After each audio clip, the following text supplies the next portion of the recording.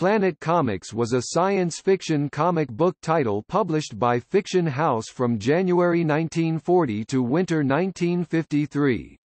It was the first comic book dedicated wholly to science fiction.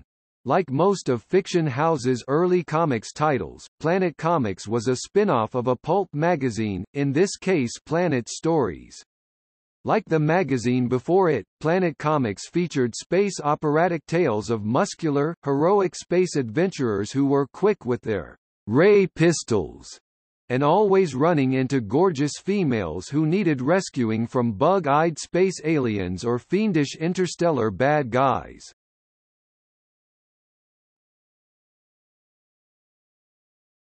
Topic: Publication history. Planet Comics #1 was released with a cover date of January 1940, and ran for 73 issues until winter 1953. Initially produced on a monthly schedule, issue number 8, September 1940, saw it slip to a bi-monthly title, which it held until the end of 1949.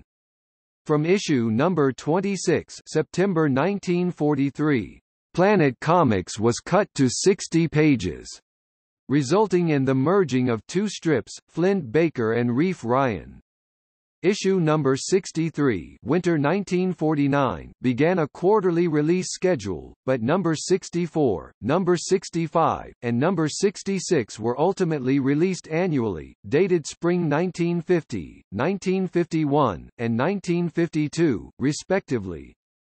Issue number 67, summer 1952, got the comic back on its quarterly release schedule, but the title only lasted a further 7 issues, with its last, number 73, again delayed for over a year, following issue number 72, fall 1953.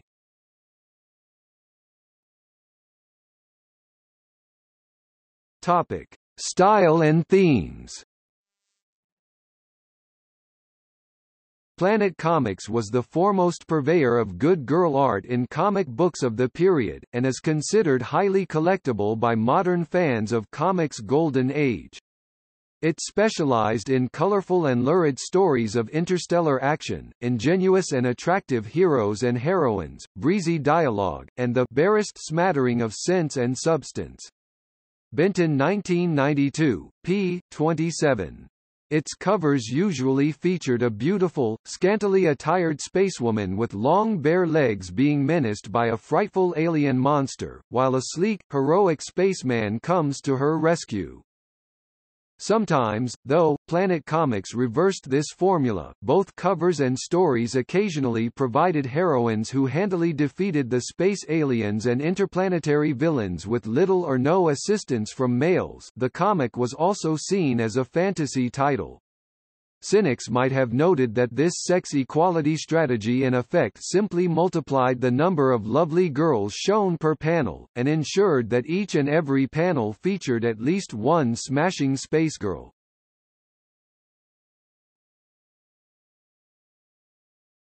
Topic: Writers. The Flint Baker, Space Ranger stories, according to Raymond Miller, featured such writers as Al Schmidt and Huxley Haldane. Jerry Bales and Hames Ware's Who's Who of American comic books mentions Herman Bolstein and Dick Briefer. Bales and Ware also list writers including Walter B. Gibson, The Shadow, and Frank Belknap Long, as working on various features for Planet Comics throughout the 1940s.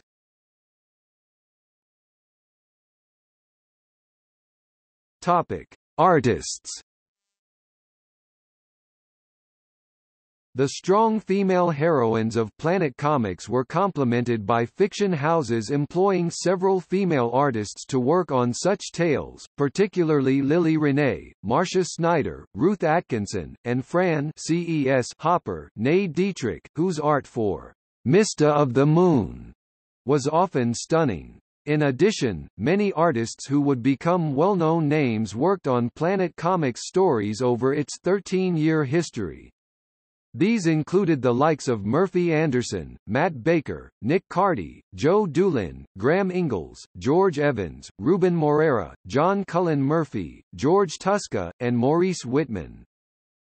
The early covers were drawn by industry legend Will Eisner. Later covers were predominantly the work of two men, Dan Zolnarovic, later Dan Zoln, and Joe Doolin.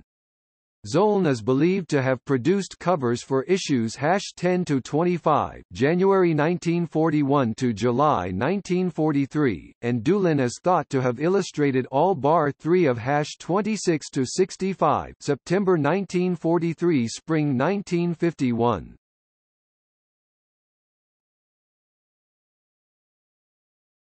Topic: Reception and influence. While young male readers were no doubt attracted to the pin-up quality of Planet Comics's artwork, letters from readers printed in the comic demonstrate that its readership also included girls, who were perhaps drawn to the array of competent and capable space heroines. Benton 1991, p. 31. Planet Comics was considered by noted fan Raymond Miller to be, "perhaps the best of the fiction house group," as well as most collected and most valued. In Miller's opinion, it wasn't really featuring good art or stories in the first dozen or so issues, not gaining most of its better-known characters until about the 10th issue. Only 3 of its long-running strips started with the first issue. Flint Baker, Oro, Lord of Jupiter, and the Red Comet. The comics historian John Benton offers this summary: Planet Comics was the epitome of breezy, sexy, mindless, action-filled science fiction. In many respects, it was a throwback to the earlier science fiction magazines and simpler times.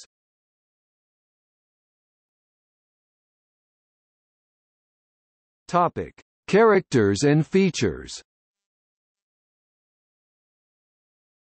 Flint Baker, one of the longest-running strips, Flint Baker was another athletic space hero, who became part of the Space Rangers.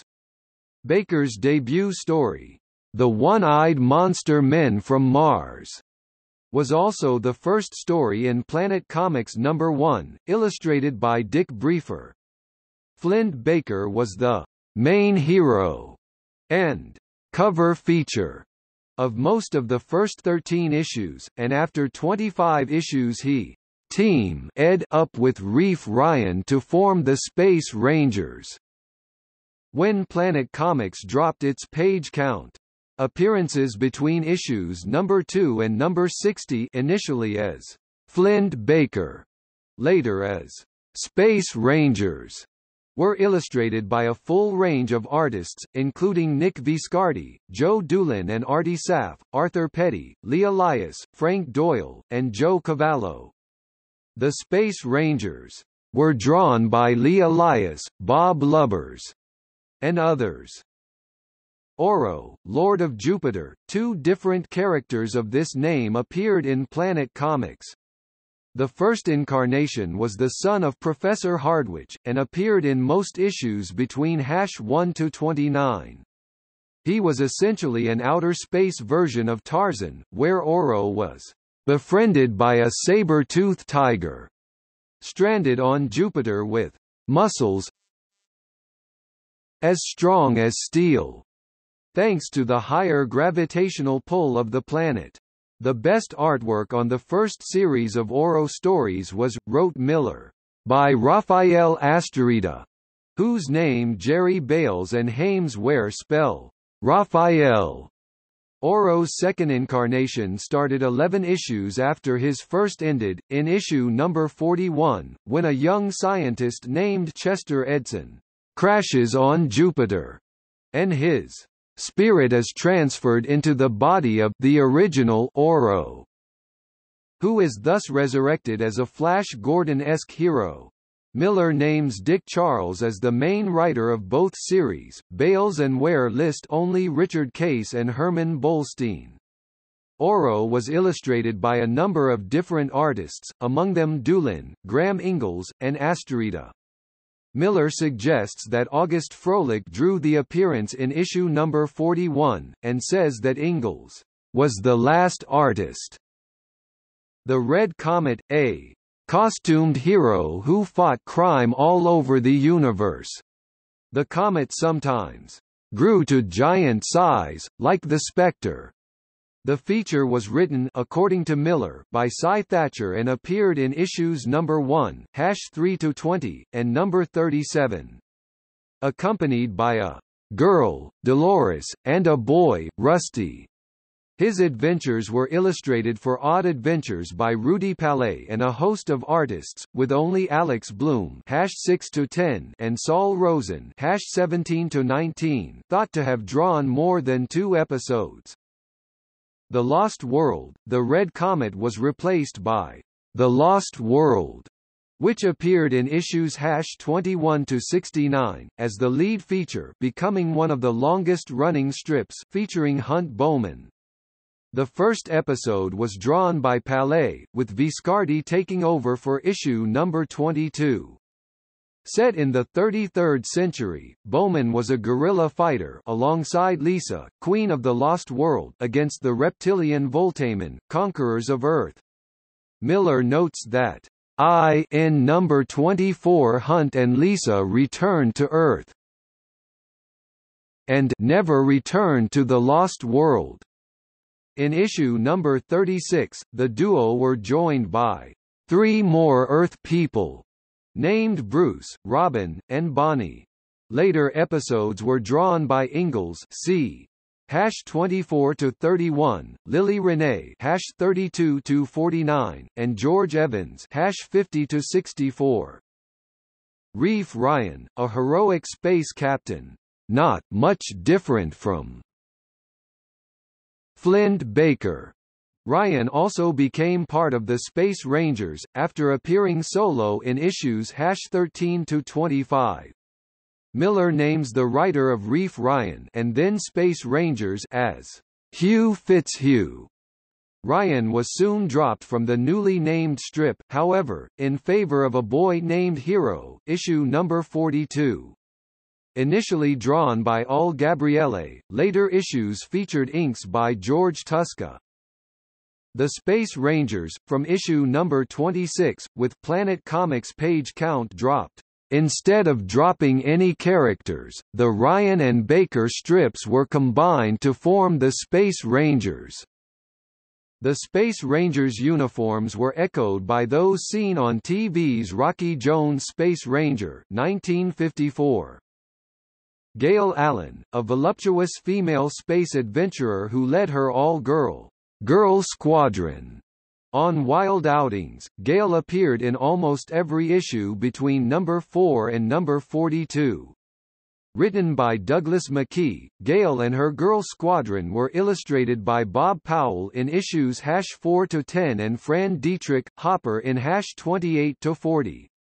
In or around issue number 34, the squadron were dropped. Futura, Gail's replacement feature was, according to Miller, a good series with fine art, a smashingly lovely crusader for interplanetary justice, and she appeared in issues #43-64. The first 6 issues were drawn by Astrida in the style of Mac Raboy, while Joseph Cavallo is thought to have inked, drawn many of the later issues. Futura began with a scantily clad girl abducted by her invisible pursuer and taken to the city of Simradia in space. The strip was drawn in a manner similar to Prince Valiant, with no word balloons in the panels. Star Pirate, the Robin Hood of the Space Lanes, looked very much like the DC Comics hero Starman, and appeared between issues number 12 and number 64. Among several artists, George Apple produced a dozen early issues, while the bulk of issues #33-51 were drawn by Murphy Anderson, whose additions transformed the pirate into an almost completely new strip. 3 late issues #59–61 are credited to newspaper comic strip artist Leonard Starr. Mars, God of War, named by Miller as one of the most famous strips, the adventures of the ancient Roman god causing violent mischief on other planets, appeared between issues number 15 and number 35. They were credited to writer Ross Gallen, and all drawn by Doolin. The embodiment of evil, the spirit of Mars would single out a man or woman who had evil in them, possess them, and run rampant until the end of each story, when good always triumphed. Mista of the Moon, in the Mars feature in Planet Comics number 35, the god discovers a young boy and girl taken to the moon by one Dr. Court, who has placed all the culture and knowledge known to man into their brains. In the events that follow, Mars possesses the boy's robot, and is ultimately defeated by the girl, although the boy and his robot are killed. The girl was Mista, a gorgeous female version of Captain Future with a robot sidekick, and she took over from Mars in title as well as spirit in issue number 36. Appearing in issues #36–52 and #55–62, after Doolin, the strip was most notably illustrated by Fran Hopper #37–42, #48–49.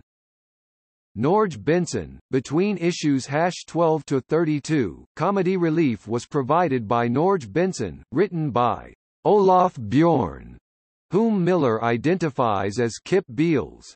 Benson was accompanied by a girl, Jolie, a white bear, Frosting, and a reindeer, Hatrack. Al Walker drew issues #12–22, with Renee, Jim Mooney, and Fran Hopper drawing later episodes. Other extra features included Spurt Hammond, human defender of the planet Venus, who appeared c. Issues #1–12 or #8–13, created and drawn by Henry Kiefer. Captain Nelson Cole, later an officer in the Space Patrol, appeared in Solo Adventures c. Issues #1–14 or #8–14 and was originated by Alex Bloom. Crash Barker, also P. Archer, was one of several space heroes, drawn and possibly written by Charles Quinlan for issue number 6 or number 8, running until number 16 by other artists.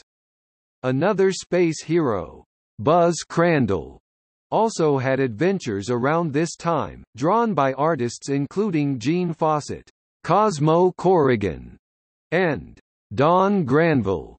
Also appeared in 3 to 4 issues around number 8 and 9 to 11. Other less notable short-lived strips included Korak, Super Pirate, Amazona the Mighty Woman, Tiger Heart, whose one adventure was drawn by Fletcher Hanks using the pseudonym Carlson Merrick, Space Admiral Curry, and Planet Payson.